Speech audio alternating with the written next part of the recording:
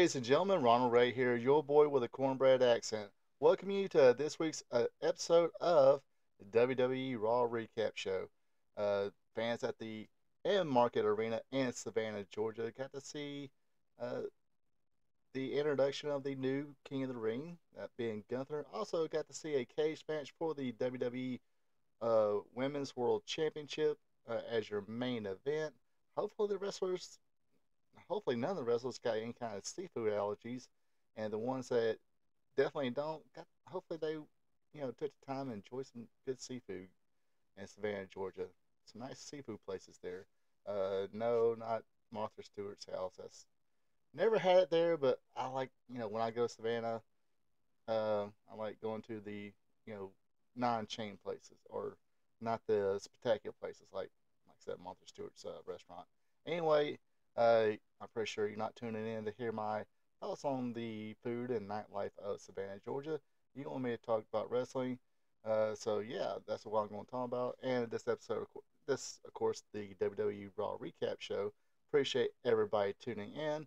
Hey, if this is your first time watching it and you feel like you're being entertained a little bit, be a champion. Click on that subscribe button.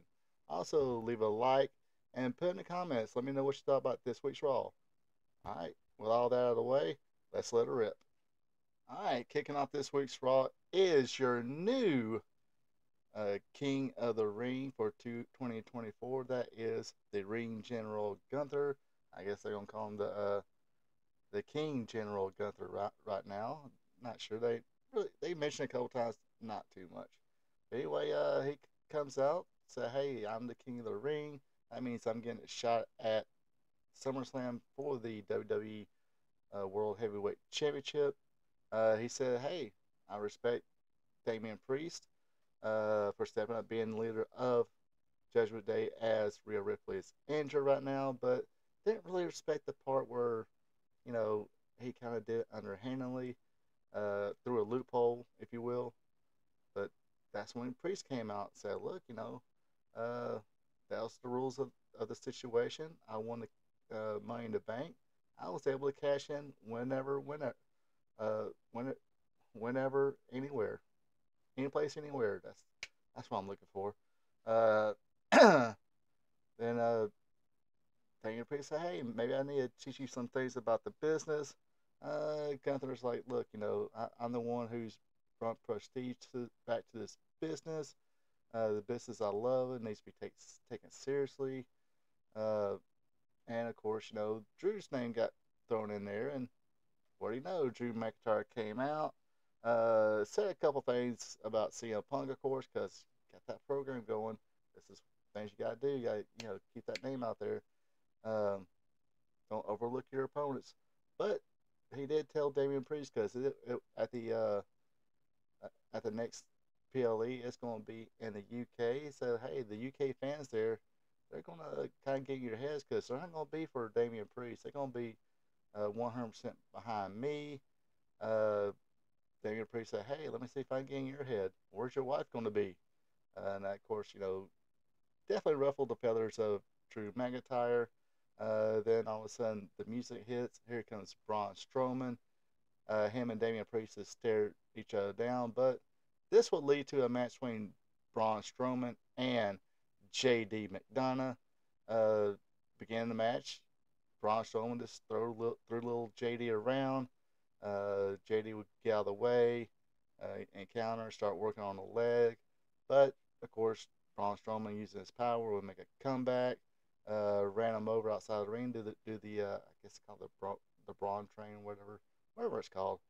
Uh, but even though Finn Balor and uh, Finn Balor and Carlito was trying to help him out, couldn't do anything with him.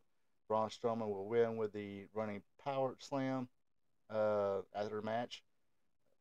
Carlito and Finn Balor would attack Braun Strowman, but he got rid of them. JD McDonald said, "Look, I'm just going to clobber this big old son of a bitch," as Pat McAfee would say, with a chair. Uh, that kind of pissed him off. So during the course of the night, Braun Strowman was chasing little JD McDonough around. like I said, though, definitely looking forward to Damian Priest versus Drew McIntyre. That should be a good one. And either way, if it's Drew picks up the world title, him and Gunther will definitely have a very good match. But a match I don't think we've really seen yet is Damian Priest versus Gunther. That should be as Sheamus would say, a banger of a match. Definitely going to be hard hitting and stiff. So either way, fans win on that one. All right, next match features Ricochet going against uh, Ilya Dragunov. Hopefully I pronounced that name right. Last week, of course, as Ricochet was confronting Ilya, saying, "Hey, look, we had that match. You got the win, but I'm not cool with that right now, homie. So how about me and you have a match?" That's when uh, Bronson Braun Breaker would give him a spear, enter in the ribs, but they said he was ready to go. Ricochet wanted to do it. Adam Pearce made it official, and that was the next match. Ilya would do a good job working on the ribs. Every time, Ricochet would try to make a comeback, he'd go right back to it. He would get his, little moves here and there. Um, the discus clothesline he got for two. Ricochet would make a full comeback though, hit the recoil for two, then got to the top rope, hit the shooting star press. And speaking of Braun Breaker, he came in and speared Ricochet, and Ilya Dragunov thought he was going to jump on him, but for doing that, he received a spear. That's when all the officials came out trying to get Braun Breaker out of the ring, and Adam Pearce, like I said, he does a great job as the uh, figurehead, commissioner, general manager, fills that role pretty good, better than some people because he's not really trying to be the heel. He's kind of keeping it neutral, but he did give he did look like he was chewing Braun Breaker's ass a little bit, but Braun Breaker didn't care. Uh, or Adam Pearce said, "Look, I find you, and you're not supposed to be here anyway. I suspend you for the night. What else do you gotta do?" Then Braun just looked at him, kind of gave him a stare, and that pretty much ended that segment. All right, next match is AOP, the Authors of Pain, going against the Creed brothers. AOP, I guess, taking a page out of the Road Warriors book, kind of attacked the Creed brothers as they was coming in the ring, but they try to hold their own. But this was mostly AOP's match here. Got the advantage throughout the match. The Creed brothers would make a comeback. Went for the Brutus bomb, I think is what it's called. But Charlotte would wind up throwing what's it? What's her name? What's her name? What's her name? What's her name? What's her name? Ivy Nile, excuse me. She would wind up throwing her in the steps, of course, getting the attention of Brutus. AOP took advantage, hit their what's called their new move. They're calling what a rush, basically a power bomb net breaker combination. But they did get the victory on that one. I think the rumor is, or a lot of fans are talking about maybe the Creed brothers uh, joining forces with Chad Gable. Hey, same backgrounds would make sense. As of course, you get the full heel turn now of Chad Gable. I'm pretty sure now you're going to see Otis and the rest of uh, Alpha Academy breaking away from that. More on that later. All right, next up we got Sheamus coming to the ring. He says he's ready to go. He's been cleared, ready to go, and he wants a piece of that loudmouth pretty boy, Ligwood, Lig, excuse me, Ludwig Kaiser. I'll get it one day. Uh, but that's when you see him Ludwig on the big screen saying, "Look, it's not my fault. You lost against Gunther. He is ring general. Blah blah blah." Uh, Kind of ran down, Sheamus. Sheamus finally said, "I've had enough of this. Once you come out here, fine. You don't want to come out here, I'll come after you." They meet up backstage, getting a little brawl. That's when the officials came back out and separated them. Pretty good little angle here. Uh, gotta give both these guys something to do right now. Since Vinci is, well, they split up that tag team. Vinci's on SmackDown. Not even sure if he's even wrestled on SmackDown yet, but I kind of missed the last few SmackDowns. Anyway, that like I said, nice little brawl between the two, good separation. Uh, that's pretty much it. We got a new program started. Well, it's been starting, but you know what I'm saying. All right, next match here we got the ladies here. Kairi Sane going against Lyra Valkyria. Decent little match here, not too bad. Lyra got to shine a little bit. Then uh, Kairi Sane, where she would work on her ribs for the most part, kept stepping on them and punching at it, kicking at it, you know, throwing those running forearms at it. Uh, but she would go for the insane elbow. Lyra would, throw up her feet, blocking it, countering it. Then she would roll up Kairi Sane, 1, 2, 3, your winner. The second place, the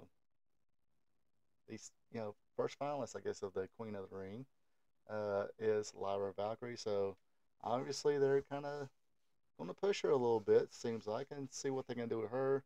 Like I said, more on that a little bit later. So just keep watching. All right, next up is Rey Mysterio going against Carlito. Trying to get a little bit of revenge for Carlito turning his back on the LWO and attacking Dragon Lee. Said he was a little Rey Mysterio thinks Carlito was a little jealous of Dragon Lee. Anyway, Carlito would control, a big portion of this match, but Rey would come back, hit those uh, flying tea bags. That's what I call them. But Finn Balor would come out and attack Dragon Lee. Of course, this did sit well with Rey Mysterio. He came out and teabagged him. Back in the ring, uh, Rey Mysterio countered a backcracker and hit the 619 slingshot swan dive. Would win it for Rey Mysterio. But Rey Mysterio still wanted to fight on, and he laid Finn Balor across the table. Looked like Dragon Lee was going to put Finn Balor through the table, but out came um, Damian Priest. And of course, Carlito kind of distracted and caused Dragon Lee to lose his balance. But Damian Priest came in, uh, nailed the Razor's Edge on him. Rey Mysterio trying to help out to no avail though. Got kicked in the face and got the South of Heaven chokeslam from Damian Priest. Damian Priest, of course, take him at it. He asked him and said, "Hey, do I gotta handle this too?" So yeah, it looks like Damian Priest is kind of handling all of Judgment Day's business because, oh man, they kind of screwing up left and right lately. All right, next up we got Bronson Reed versus Otis. Otis trying to get some revenge and try and make things right for his mess up on uh, at the King and Queen of the Ring uh, Premium Live event, specifically the Intercontinental Championship match where he wound up clotheslining Chad Gable. These two big guys that just went at it, man. Uh, Bronson got to shine a little bit. Otis made a comeback. Looked like he was going to go for the big caterpillar and do some dancing. Chad Gable, of course, not a fan of that right now whatsoever. Tell him, don't do it, don't do it. But this allowed Bronson Reed to kind of get his wits about him and kick him right in the face. This led to a senton and that big old tsunami splash from the top rope. Gave Bronson Reed the match. After the match, Chad Gable said, "Hey, Alpha Academy meeting." He chastised Otis for being the screw up and said, "Look, I guess I'm gonna have to discipline you." Started taking off his belt and told Otis to grab the ropes. Kind of creepy. Anyway, it looked like he was gonna give him a whipping with a belt, but um, Maxine Dupree she blocked him from doing it. She kicked him out of the ring. Um, that's when Sami Zayn came out and gave his inspirational promo saying, "Hey, quit taking crap from this guy." Uh, then that's when Chad Gable and Sami Zayn went at it. When Sami Zayn got on top, Otis threw him off, but this will allow Chad Gable to get the upper hand on Sami Zayn. Otis looking a little confused. Should I help him? Should I not help him? Um, should I, him being Sami Zayn. So still a little teasing a little bit. Like I said, Triple H likes to let things simmer. But yeah, so I think the writing's on the wall. I believe Otis probably turned babyface along with Tozawa and Maxine Dupree. Will lead the Alpha Academy possibly, unless she winds up, turning against Otis. That way, she can stay along. Since her tag team partner, Ivy now, she's part of the Creed Brothers group. So Creed Brothers turning heel, being with Chad Gable. Looks good on paper. All of them's got the same like I said, all of them's got the same background and everything. So I can see why fans might like this.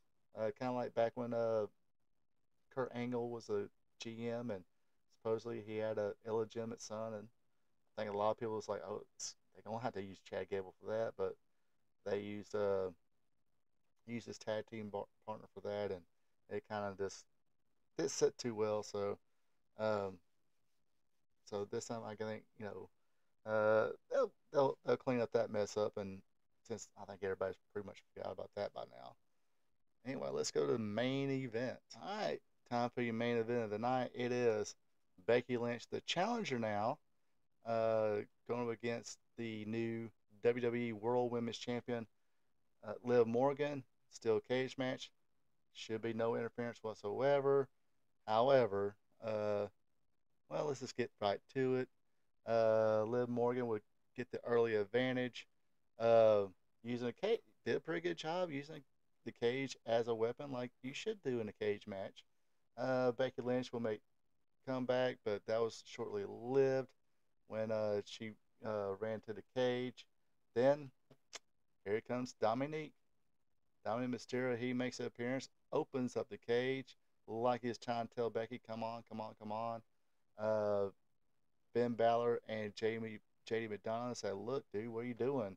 Uh, if anybody, we're big screw ups lately ourselves. You're being the biggest screw up.